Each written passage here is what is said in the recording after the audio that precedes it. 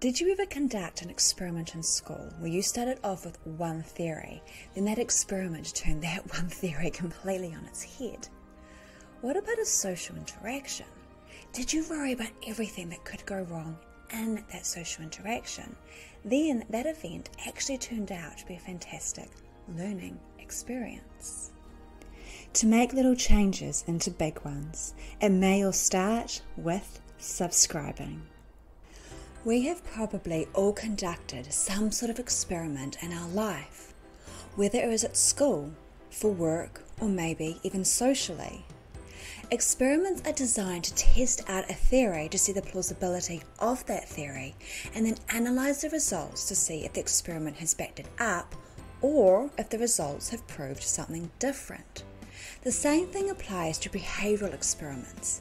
They are designed to test out whether our fears, anxieties and worries are really justified, or if there is another outcome that we didn't even think about. And this is where this social experiment comes in. The principles can be applied to any situation to enable a wider perspective without completely throwing yourself in the deep end and expecting to be an Olympian swimmer. So let's get to it. And what better location to begin this experiment than in a place we've all gone to at one point in time? The grocery store. And especially in this day and age of certain illnesses going around, going to the grocery store does actually cause a lot of anxiety for many people.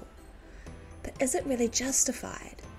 In last week's episode, How to Test Your Anxiety Realistically, Starting a Social Experiment, we covered the main steps to a behavioural experiment.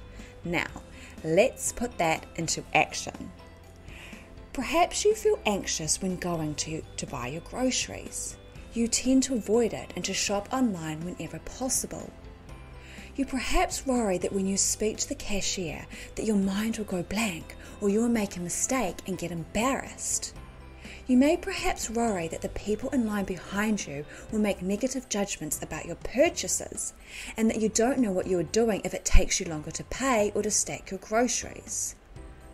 Out of 10, how would you rate your anxiety if these thoughts were going through your mind?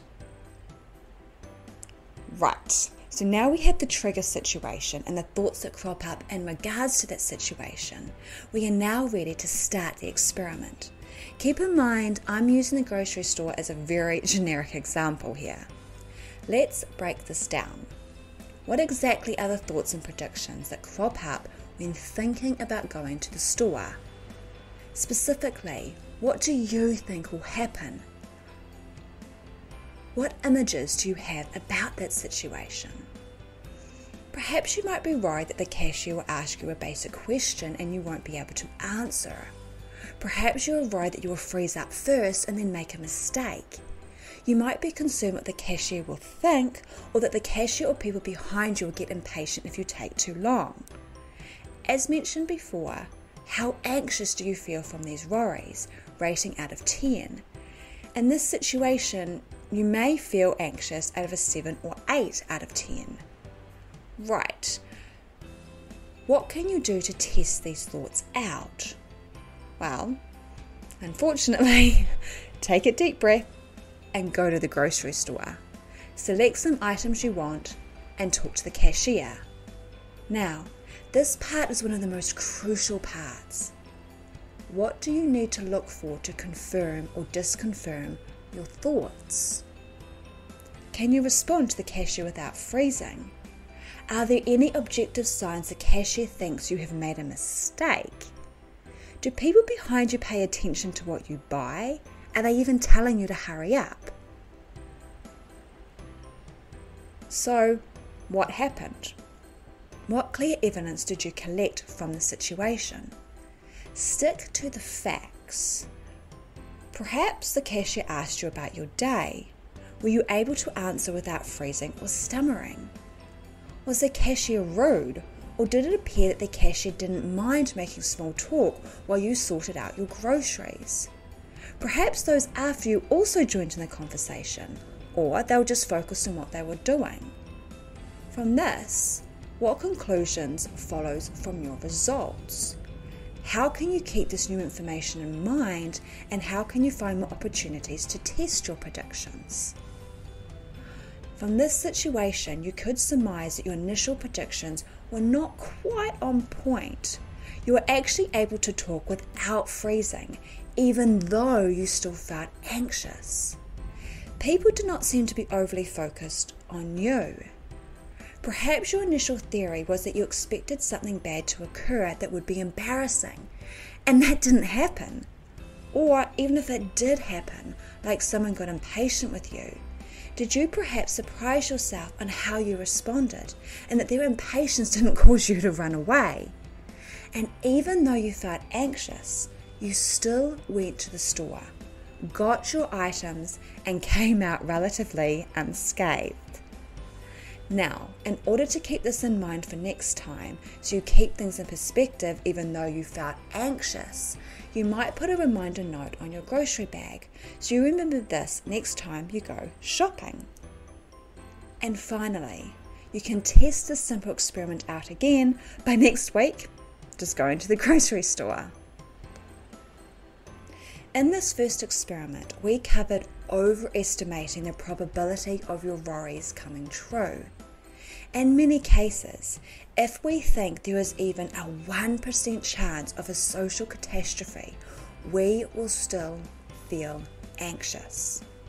People with anxiety may have a very narrow range of what they think other people will accept and what they think they can cope with.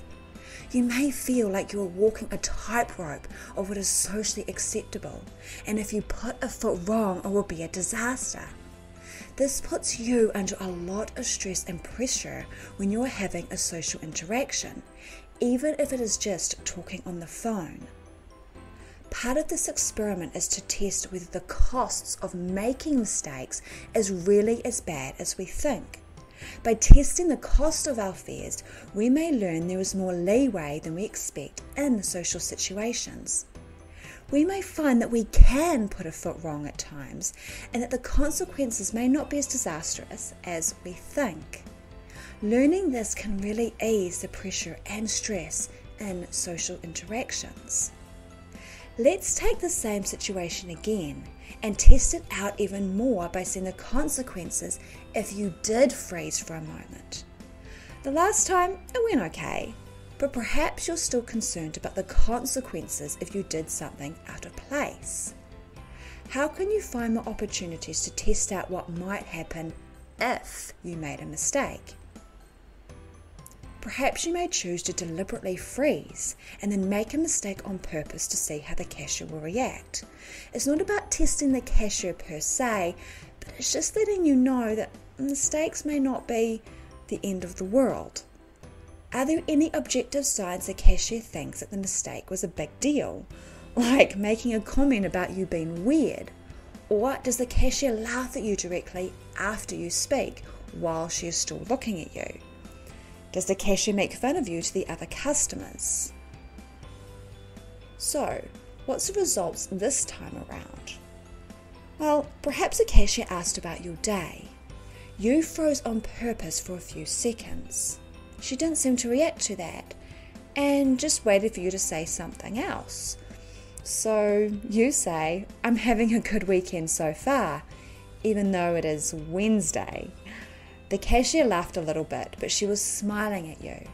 Perhaps she even has a little joke as well. "I'm thinking about the weekend too. It can't come soon enough." Then she just keeps talking about other things. You finish paying, the cashier just moved on and asked the next person how their day was. She didn't make any extra comments, and the cashier didn't seem to care when you froze. Of course, this is always all well and good, as even though you made a mistake, the consequences weren't dire. And I know, sometimes anxiety may lead you to not think logically, then make a mistake which consequences are more impactful. Which is why aiming to reduce anxiety in the first place enables you to logically approach a situation and perhaps be less likely to make a mistake. However, even if you do make a mistake, could you learn from it? Could it make you stronger, better equipped for next time? Do you think that taking that risk actually helped you to realistically increase social knowledge? Rounding back to the beginning, how has your experiment changed your initial theory on social situations? That even if you do make a mistake, is it something you can learn from? And even if people do think you're a little bit weird, does that really matter in the grand scheme of things? And how do we put all of this into perspective for our situation without constantly condemning ourselves? Join me next week on how we can tackle any situation with more confidence. Let me know in the comments what social interactions you would choose to test your predictions out and what your main concern is around that. Talk to you soon.